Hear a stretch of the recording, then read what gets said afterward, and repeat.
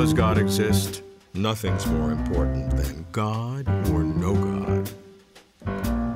I know I shall never have the answer, yet I know I shall never stop asking the question.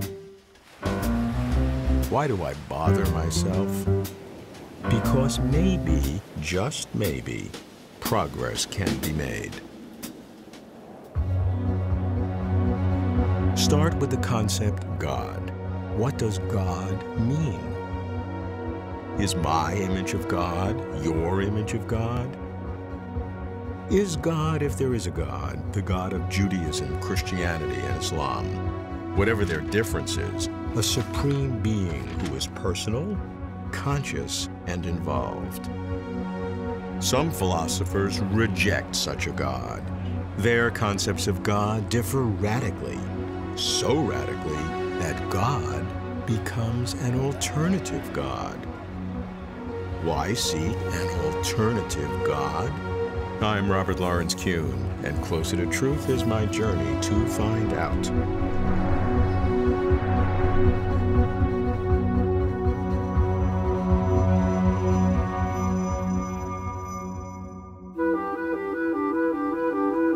If I wonder about God, I must consider alternative gods.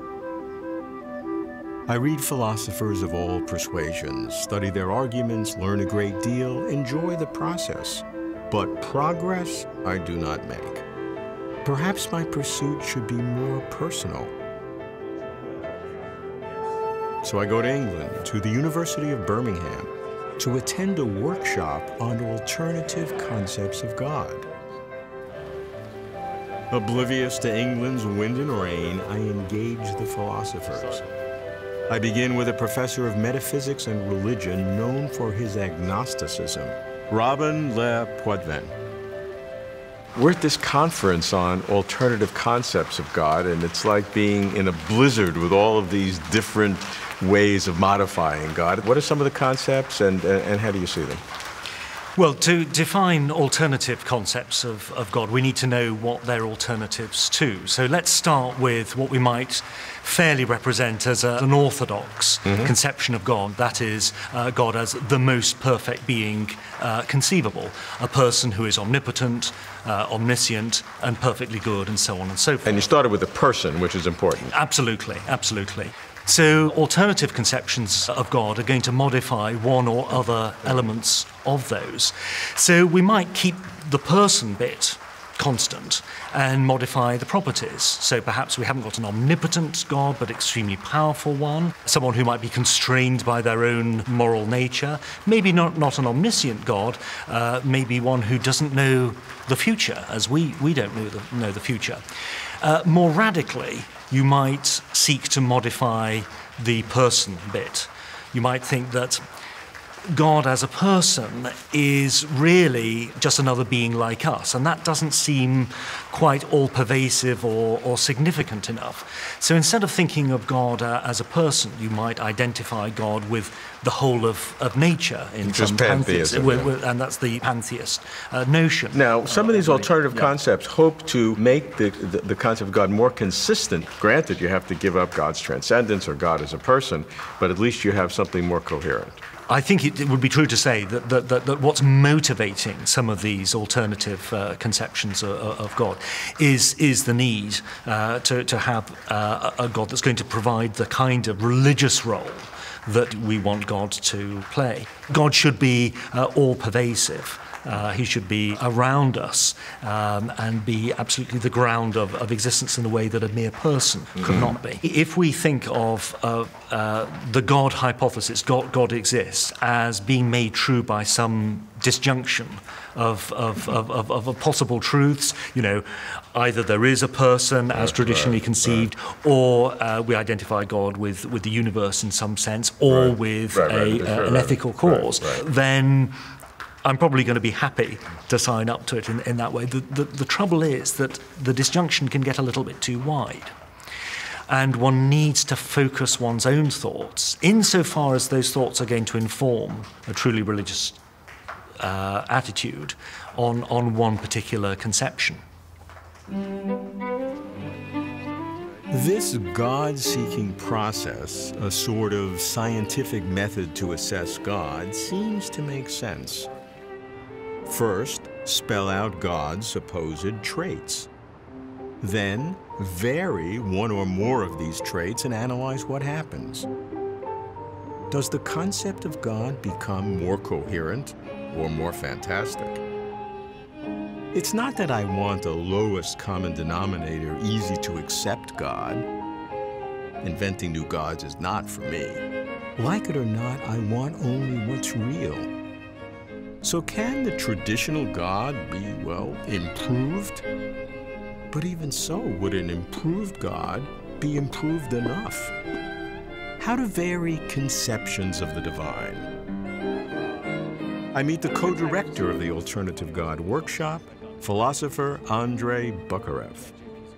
One way of thinking about the debate in the philosophy of religion is in terms of the way people are thinking about the conceptual landscape in the philosophy of mind. So in the philosophy of mind, you have people who will say the mind is something completely different from the brain, right? So substance dualists. And on the other hand, people who believe in an immortal soul. Right, in an immortal soul. And then you'll have people who'll say the brain is it and that's all. All this talk about the mind is, we can dispense with that. And then you've got a range of views in between. And I think something similar is true in the philosophy of religion. What you've had in the past was, really you had traditional theists on the one hand who argue that God is this holy transcendent being who created the universe, who is omniscient, omnipotent, and so on. Personal, and who's an agent at that. That conception of God over here, or nothing, right? And that's sort of just a pure physical, naturalistic world. That's it. That's all you got. Right, nothing more. I've been dissatisfied with thinking of the options when we think about the conceptions of the divine as being limited to just this divine, holy other creator being and nothing. And so why not explore some of the options in between? Give me a sense specifically of the spectrum. Once you get away from traditional theism as we've characterized it, you've got panentheism and then you've got pantheism. And I like to think of the various options as falling broadly underneath one of those two categories. The most prominent panentheists were process theists who endorsed the idea that God has a transcendent side and God has an immanent side. And that immanent side ends up being God's body, and that's the world, that's the universe. Immanent side means God's totally invested in it and very, very close. And it's a part of God. Right. You've got, in other words, what you've got is you've got the universe as God's body, but God does have a sort of supernatural side on this kind of picture. God does have a supernatural side. There's something side kind beyond the universe that is God. Yes. In panentheism. Notice, that's what's really going to be important about panentheism. Panentheists will never identify God with the universe. You get versions of panentheism that are naturalistic. And in this case, what you have is you have panentheists who are going to endorse naturalism. The naturalistic panentheist sounds, at least superficially, contradictory, because if you're a naturalist, the end addition means there's something of God beyond the universe. If it's beyond, how could it be naturalistic? Right. I mean, they fight each other. I mean, and I don't think this is just a semantic quibble. I really think that people who are endorsing these sorts of views, and on both sides, both the pantheists and the panentheists, who are sort of having this border war, they really need to clarify the boundaries here. Okay. So where do you come out in all this? I think I may be involved in the border dispute.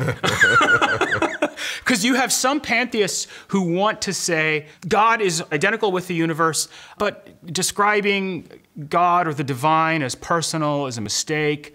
Using any sort of conventional religious language, no, don't do any of that. In fact, pantheism is a game changer completely, right? In fact, what it ends up being is it ends up being an alternative to the sort of traditional options that you find out there in terms of the religious landscape, right? So you've got Judaism, Christianity, Islam, pantheism over here, right? So I think that a version of pantheism needs to get worked out that can fit within the Judeo-Christian Islamic religious traditions. And why? Why do you want to do that? Why do I want to do that? Yeah, that's a good question. Well, in part because I'm a Christian. Well, that seems contradictory. I hope not. And I'm not alone in this. That doesn't make it uncontradictory. No, it does not. But there is a long-standing tradition, though, within Christian theology, among liberal Christians, where people have been trying to do this kind of thing and making some sense out of the divine that doesn't force them to sort of leave their understanding of the universe, if you will, at the door as soon as they enter into, let's say, a church or a synagogue or a mosque. If you look at early Christianity and also Judaism, for instance, in the early medieval period, both traditions, as well as Islam when it emerged, they took philosophy very seriously. They took discoveries in the sciences very seriously. And similarly, I think we ought to be doing the same thing today. And that's why I think we ought to be considering pantheism as an option. Melding a monotheistic God with a pantheistic universe seems contradictory. In the former, God is personal and separate from the universe. In the latter, not personal and identical to the universe. Like oil and water, you can stir, but can it mix? I don't see how. How else to vary the traditional God? One classical divine trait is that God, being perfect, does not change. Can changeless be challenged? As it happens, the leading proponent of what is called developmental theism is at the workshop. Australian philosopher Peter Forrest.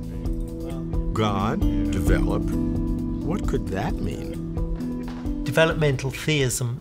What I do there is I offer an account which is meant to reconcile the God of the philosophers with the God of Abraham, Isaac, and Jacob. And it's based upon the idea that God changes. My idea is you start off with a God that is simply knows all the possibilities, so a God of knowledge and power. A God without any kind of personality or moral character who just chooses. And God could just have stayed that way, and that would be the God of the philosophers. But among the choices God can make, according to my speculation, is that God can choose to become something different. Is this God a consciousness or a conscious being? Is it a person? You said it doesn't have a personality and there's no moral quality to it. There's power and possibilities. Well, there's awareness. Okay, that's fair. There's awareness. There's awareness of the possibilities. We want to keep our hypothesis about this being as simple as we can, sure, for obvious intellectual reasons, which is why I want to leave out any kind of moral character at this stage. Now, how do you choose without moral character? Well, you haven't got any limitations. So I claim that if you make a purely rational choice, you will choose what is good, but good in a kind of cold, objective way. You will just maximize the utility. And this is not a very nice sort of God. And this is not the sort of God of religion. And it's not a God whom I'd be prepared to worship. Now, You're not worshiping it because it doesn't have a moral character to it, or it's not looking after you? Why aren't you worshiping it? Well, my idea of worship involves trust. And you wouldn't trust this sort of God. You don't know what he's going to do or it's going to do. He could lie to you, for example. But there's nothing to stop this kind of utilitarian God setting up various sorts of revelations, thinking, well, they're these human beings, and at this particular time in history, I think... I like this guy already. This would be a good way for them to behave. I'll give them this whole lot of nonsense, but it'll make them behave better. And yeah, it's a shame people having false beliefs. That's bad. But in this circumstance, it's for the general good. And when it ceases to be for the general good, well, I'll make sure wipe it out. Take me to the next step. Okay, the next step is this. What's really valuable is that people have opportunities for love, to be unselfish giving. And when you look around at the world, what you see is a very hard, a very unpleasant school for love.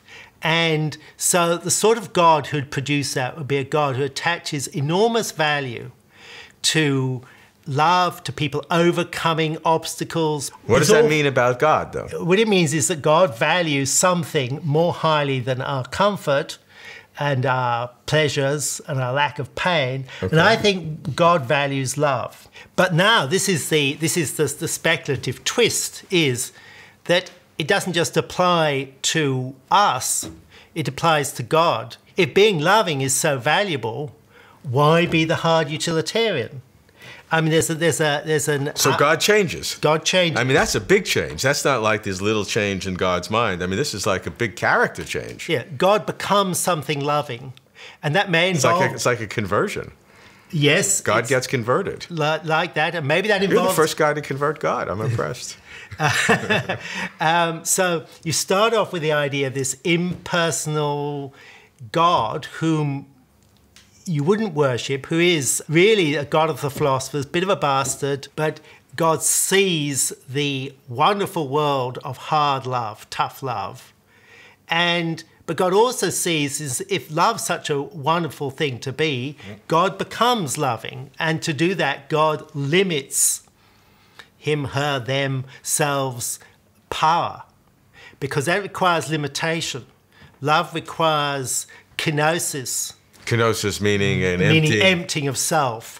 So God changes by turning from a cold kind of utilitarian God to a loving God. And God takes on whatever limitation is required to be loving. That's the view in a nutshell. And among other things, it's meant to provide an emotionally satisfying response to the problem of evil. And because the God who set the world up with its propensity for evils was this cold sort of utilitarian God. The God who cares and would remove them if he could is the God who is now limited in power.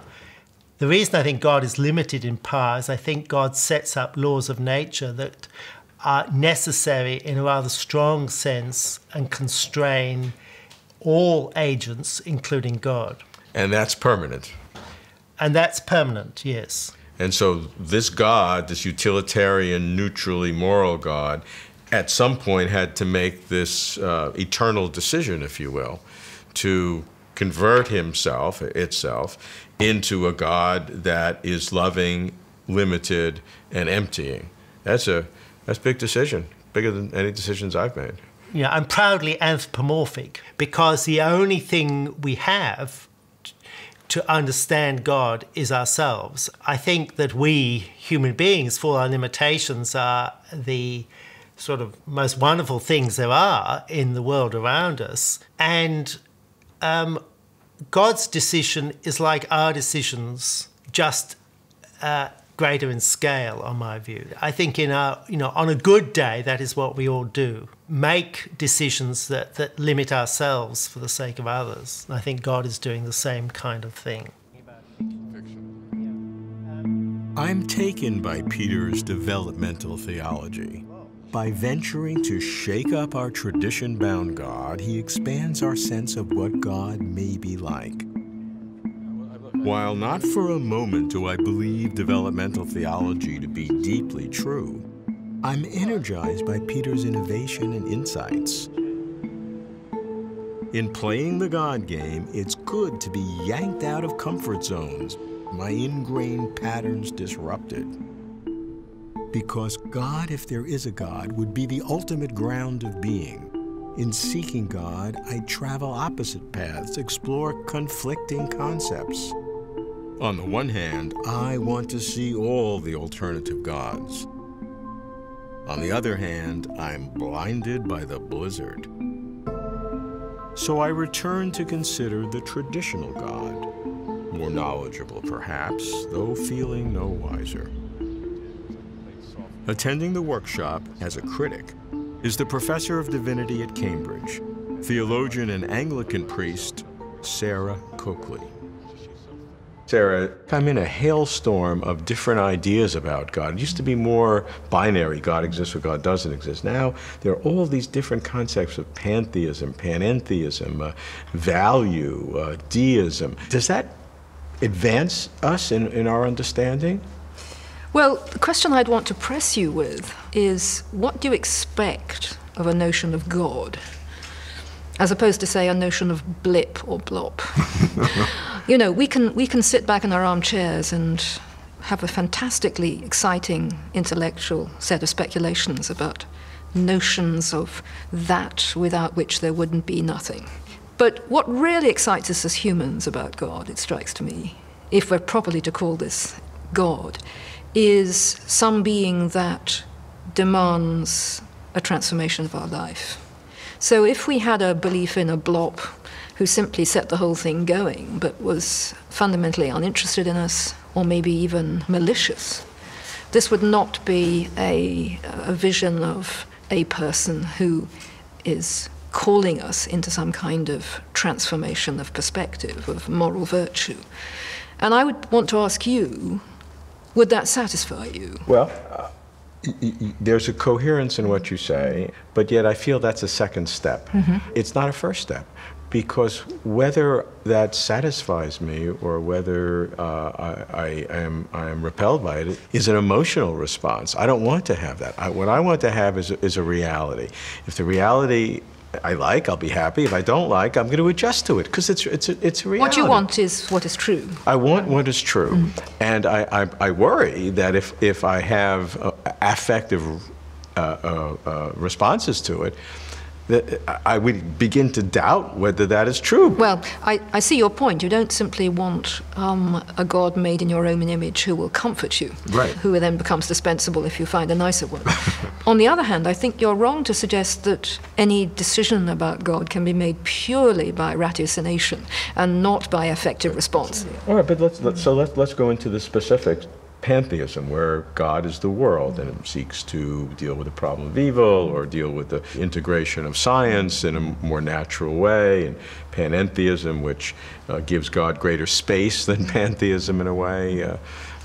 Well, I think what you need is a checklist of what you might call existential or philosophical problems that you want solved by whatever God is going to satisfy you. But you also need a checklist of the criteria or conditions under which you would be swayed. So, is the God whom you are likely to believe in one for whom the evidences seem the most convincing? Or is it a notion that is logically compelling? Or is it the notion that is most coherent, takes account of the widest dimensions of factors in your life and holds together? Or is it again a notion that is aesthetically attractive and pleasing? Yeah, these were all criteria. And I think they're all legitimate. I just would try to keep myself out of it as much as possible and try to judge it on its third person act, not on a second person or a first person level.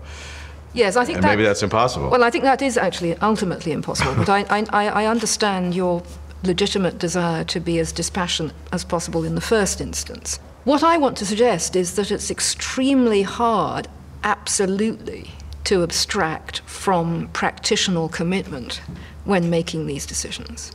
In fact, I think it's ultimately foolish to try and do that, because there is something about the integration of life commitments and questioning rational philosophical considerations that we search for in religious and philosophical questions. And those who claim that they're absolutely uncommitted emotionally to that which they argue always strike me as highly unconvincing. Sarah advises that God is found best by integrating the intellectual and the emotional. Intellectually, I agree. Emotionally, I resist. Emotion is a foundation to secure religious belief? I'm sorry, too wobbly for me. Wondering about God, I explore alternative gods. Have I made progress? Well, what is progress when wondering about God? To me, progress is not belief, because belief might be self-delusion. And progress is not disbelief, because disbelief would leave too much unexplained. Progress to me is broader, deeper, richer understandings of what God, if there is a God, may be like, even if the existence of God is made no more likely. I consider pantheism. God is the cosmos and the cosmos is God. Developmental theism. God evolves, God grows better. But must God be defined in either traditional or alternative terms? Let all concepts of God compete, I say. Which, if any, do you think, is closer to truth?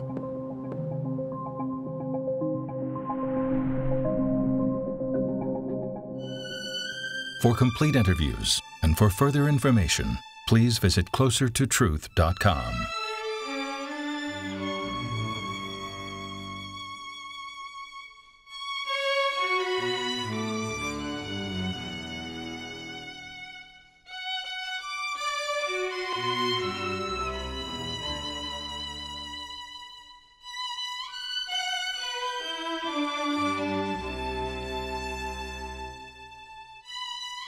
This program was supported in part by a grant from the John Templeton Foundation.